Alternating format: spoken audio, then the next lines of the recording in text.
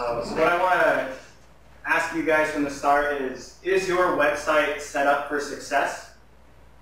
So are you ready to drive heavy traffic to it? Are you ready to have people share from your website? Are you ready to see leads and sales come into the website? So we're going to talk about how to build your online presence from the ground up. I'm going to show you a lot of the tools that I use and we use in our agency to get people there. And this is me, and you can follow me on Twitter. I'm at 6peppers if you are so inclined. So as a digital marketing agency, we have a lot of people come to us, very familiar to this couple, where they ask for something like, hey there, can you help us with Facebook advertising? Or can you post for us on Facebook and Twitter? Can you manage our social accounts? Can you blog for us? Can you write for us? Can you fix my website? That's one that I love because I hate fixing websites. And it's a question that they're asking, but they're just not ready for what they're asking for. So they think that it's going to happen where they just give me a couple $100 and they get to run away with lead, sales, money, profit. But it's really a little bit more complicated than that. And so you kind of have to ask yourself, do you want to take the red pill and take their money and give them exactly what they asked for, knowing full well that they're probably going to fail? Or do you take the blue pill and show them what they need to do to help them really succeed? And so we're going to take the blue pill today. It's a battle between the good ninja and the bad ninja inside you. And we're all here to be digital marketing ninjas. And this is going to be us as we go through our journey. So I'm going to show you guys a product. This is called our WordPress setup. We kind of productize our service for setting up all of these companies for success because we noticed common problems among all sorts of industries and them kind of jumping the gun on what they needed. So we sell this from $750 up depending on what people want or need. And I'm going to go through the steps of how we set somebody up from start to finish. So let's go. First pillar that I want to talk about is social activation. Probably all of you guys, if you guys have all started companies, it sounds like, or are part of a big company or here to learn a little bit more about that side of it. So you probably have a Facebook page for the business, Twitter, Google+, all of those channels, but we really want to make sure that we kind of optimize these the right way to guarantee the maximum amount of kind of traffic flow back to the website, because the website's what we control, and that's where we're going to drive the rest of our business, right? Leads, sales, repeat customers, and collecting emails. So we need to get kind of an Excel document or a Word document together with all this information. It's your name, you need custom headers for all of your social channels. They all need to relay the same message.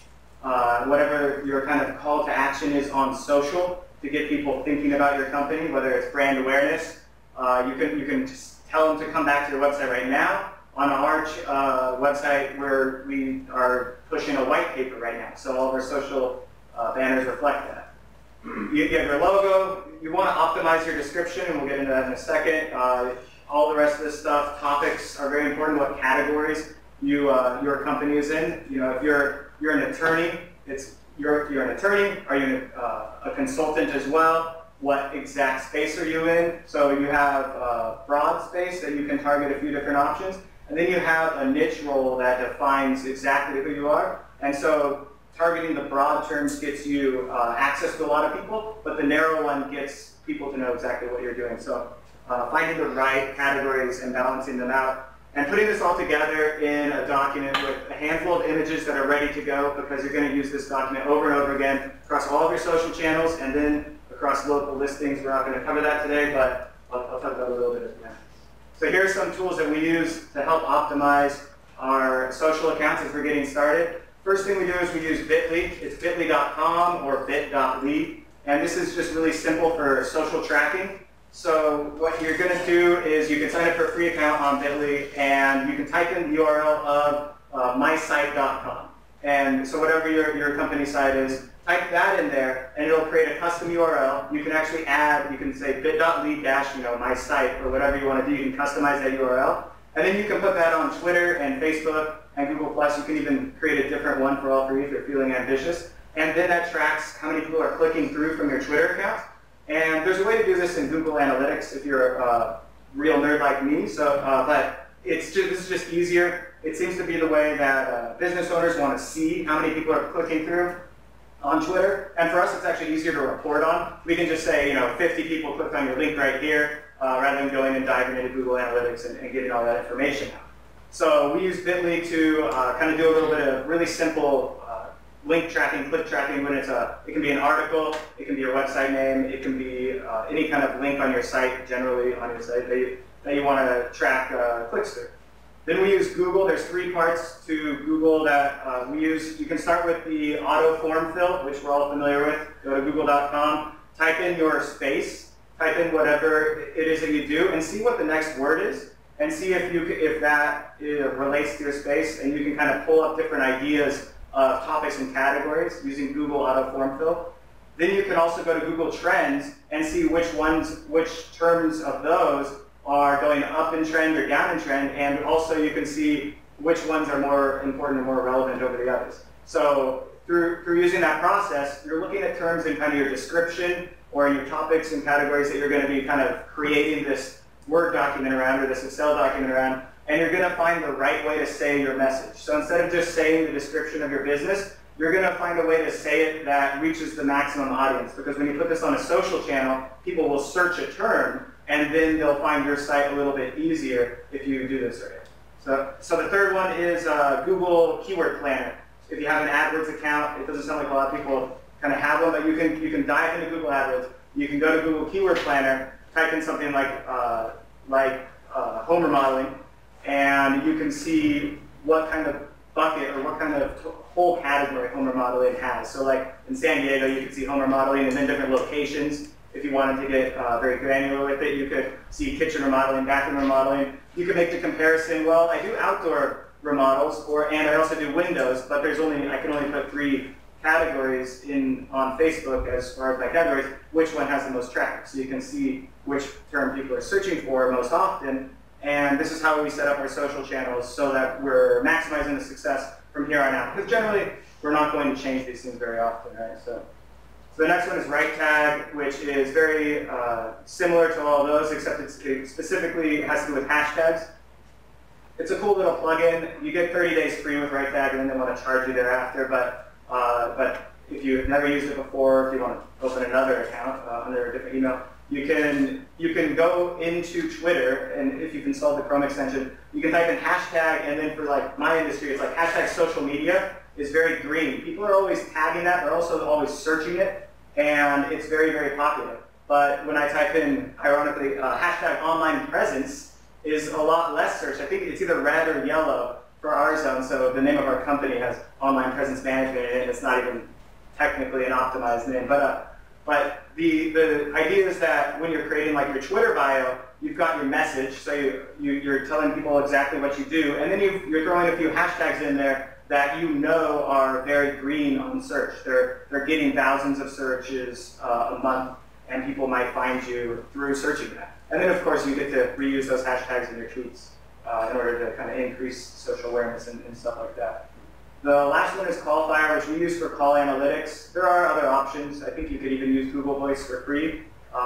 Google Voice isn't going to track it though. So CallFire can track incoming calls. It actually records the whole phone call. So from our standpoint, when someone calls like a client of ours that we've set this up for, we can listen to the call and determine whether it was a lead that came in, and we can listen and qualify them, and then say, this is how many leads we got you via your website, because we're only putting the CallFire phone number, so it's a different number, it's a forwarding number. We're only putting that on their website, so the only way they could ever find that number is there. And since we're the ones generally for our clients driving the traffic to the website, we can kind of take credit for them calling that number and that being a lead that we produce so that we can prove our results to our clients.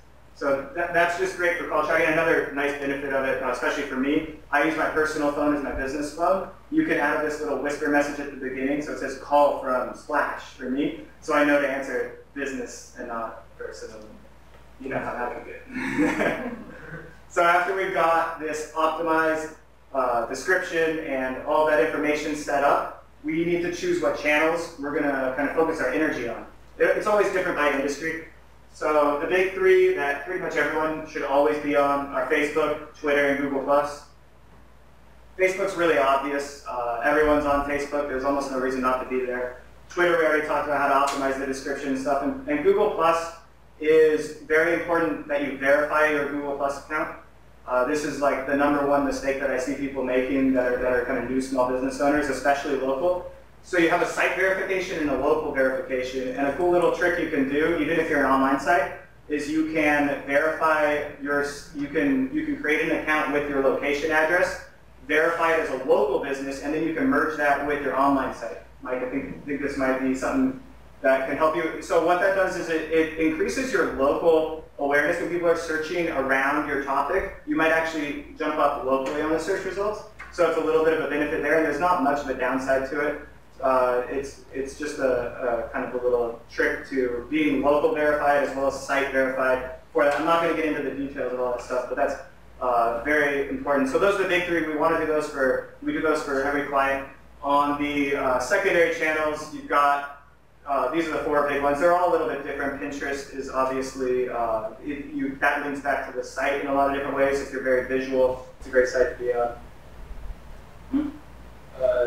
So one of the things that I read recently is that if you verify your Google Plus account, that your image will pop up when you email somebody. And that's really important. So like when you open your Gmail account and someone has a verified Google Plus account, like you'll see their image on the right-hand side. And if they don't have an image there, then it's less personal.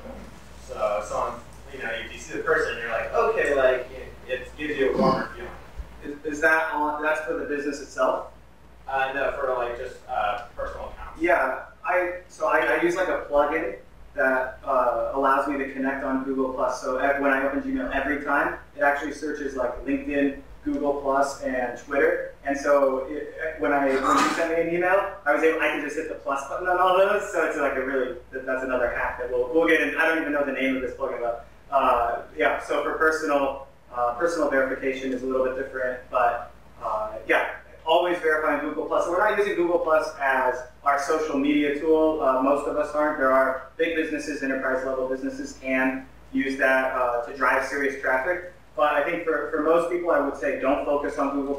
There's a lot of whispers about them going under or changing completely to Google My Business or Google Places or something like that. But you verify yourself because it's Google, and that's a Google property. So when you're verified there, everything about your business is going to rank better, and that also you come up on Google Maps searches. So getting verified on Google is like the #1 priority for any startup or small business, especially local business. And yeah, the secondary channels I don't want to talk about too much, but they're definitely there to do. So this is our site. I think I kind of already talked about it, but we have our call to action at the top and the banner that we created, and our logo here in the bottom. Ironically, we're not actually optimized. This should not say this here at the bottom. We have to sort our own thing out. So I'm not drinking my own Kool-Aid quite yet, but I have brought it to our company's attention. We're going to fix it. In the description here, we have a 1-line intro about exactly what we do. It's oriented towards the customer, not towards ourselves or the industry. Then we have a few hashtags that are all green, and then we have another call to action, check out our blog, and a bit.ly link to our blog.